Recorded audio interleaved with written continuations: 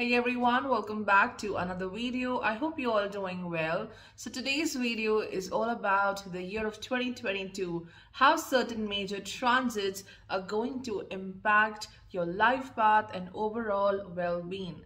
So this video is for the Taurus people. If you have your ascendant, moon, sun in Taurus or in the nakshatra of Krittika, the second, third, fourth pada of Krittika, Rohini nakshatra and the first, second pada of Mrigashira, then this analysis might help you. It may guide you for the year of 2022.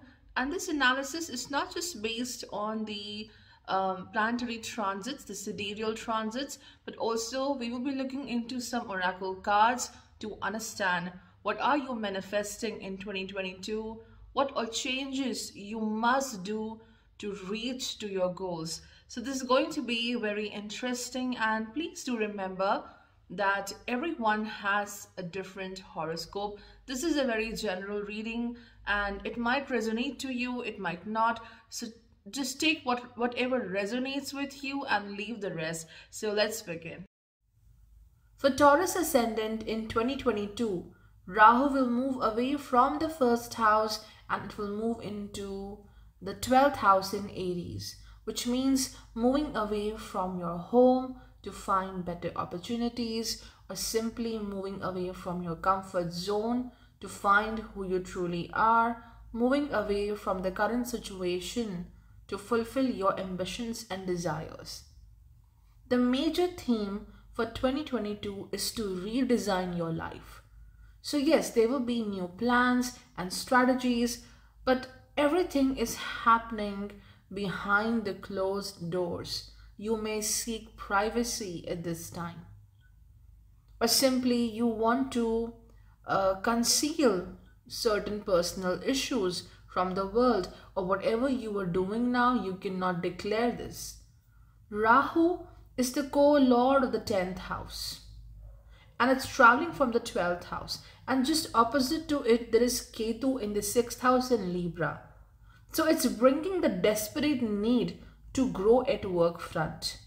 No, it's not just the matter of money, but it's about identity and worth. You are connecting your identity with your work. Rahu will bring recognition, but also some people may gossip about you behind your back. Because with Ketu in the 6th house, you are struggling with some enemies. You might even not be aware of this person, that she might be your friend, he might be your friend, and you are not aware of their intentions. And you are dealing with some opposition. This person might be very secretive.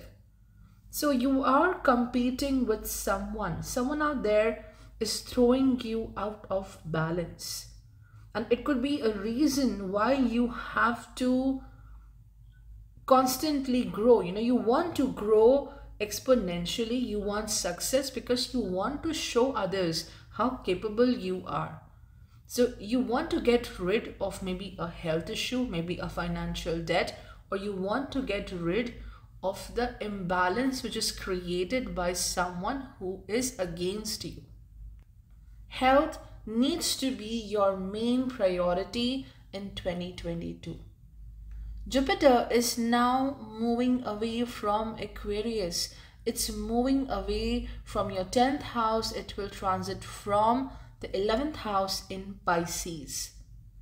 So this is going to bring some major expansion in finances, sudden and unexpected expansion, and also it will bring more upliftment at the work front.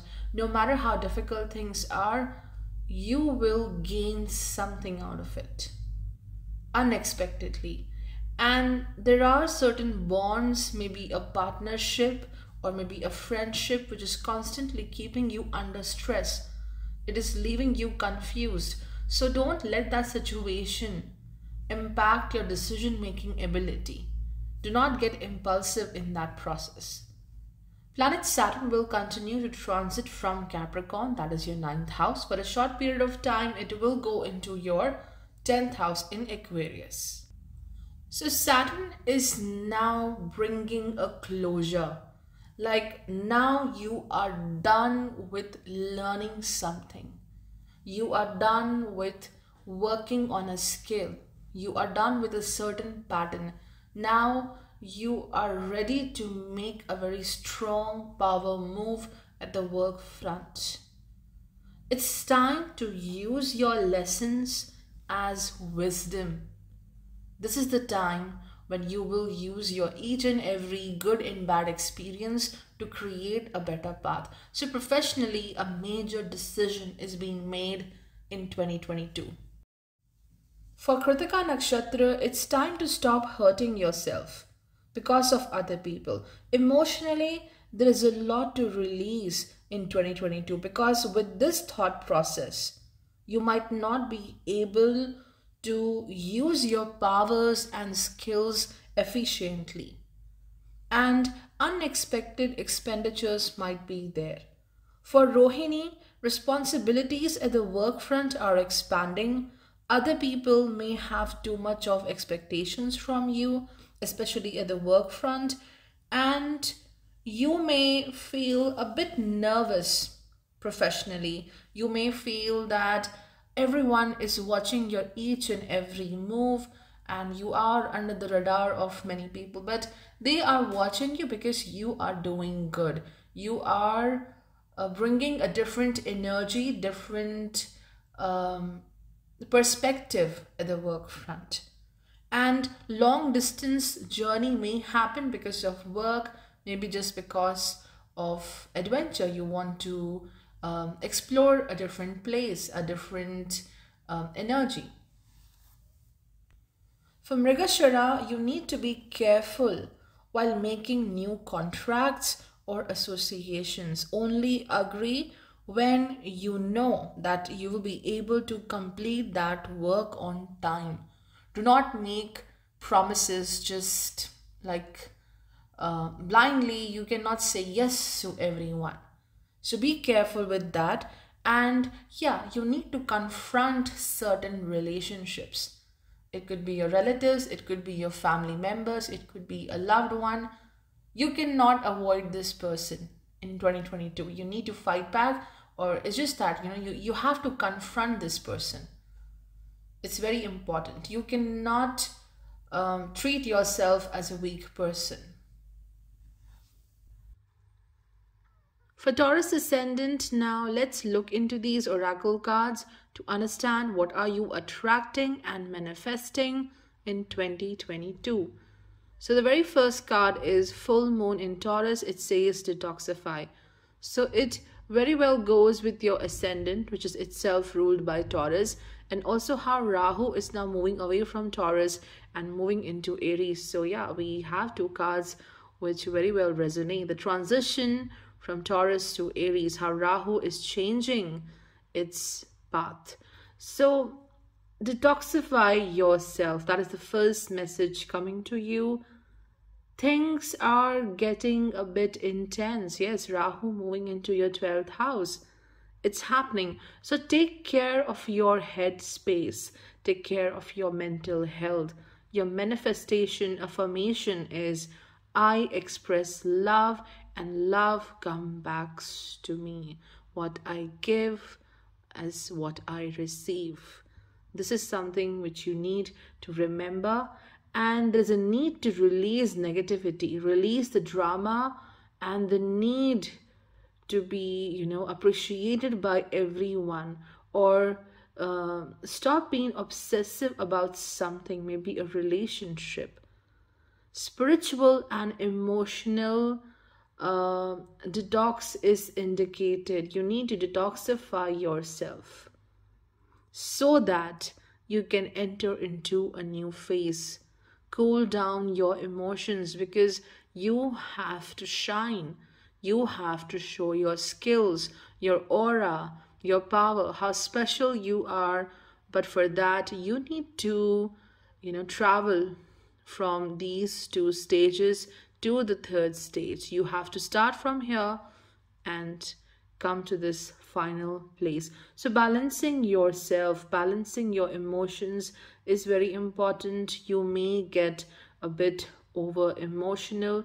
things may go out of balance. So detoxify, nourish yourself. Nourish your mind, nourish your body, and yes, good eating habits should be maintained. The next card is full moon in Aries, cool your emotions. So it very well goes with Rahu in the 12th house in Aries. It shows you need to cool down. If you want to achieve something, if you want to succeed, it's important to be a bit calm and then make important decisions. So you are manifesting a balance between you, and me. This means again, self fighting with what is not self. Fighting with people who are not letting you to be the best version of yourself. Because right there in the 6th house, there is Ketu in Libra. Someone out there throwing you out of balance, leading to intense feelings. You cannot hide it. You cannot pretend that everything is okay. There is no intense feelings. Yes, they are, and you need to rise above those feelings. You are unable to express something in 2022. Do not, block your mind with a lot of thought process.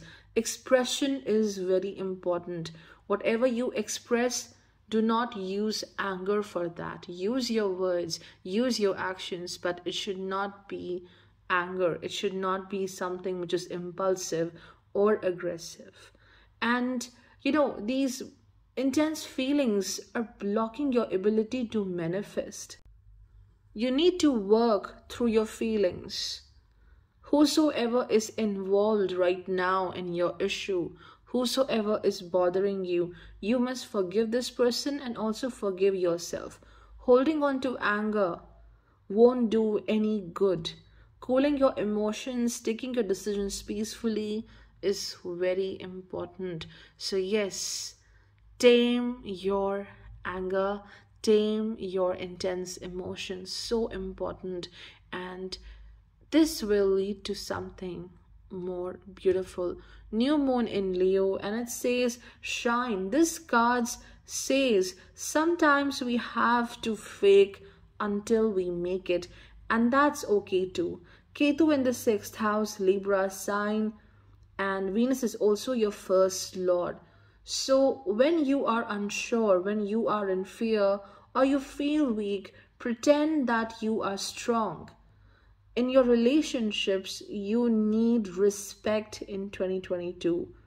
This is something which you want. A situation regarding a relationship, a partnership, or children, or maybe, a very important friendship may requires confidence. Whomsoever you are dealing with, you have to be confident.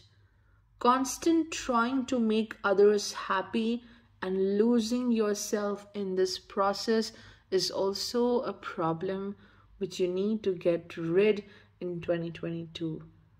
You will be very creative and you will use your creative power to great heights.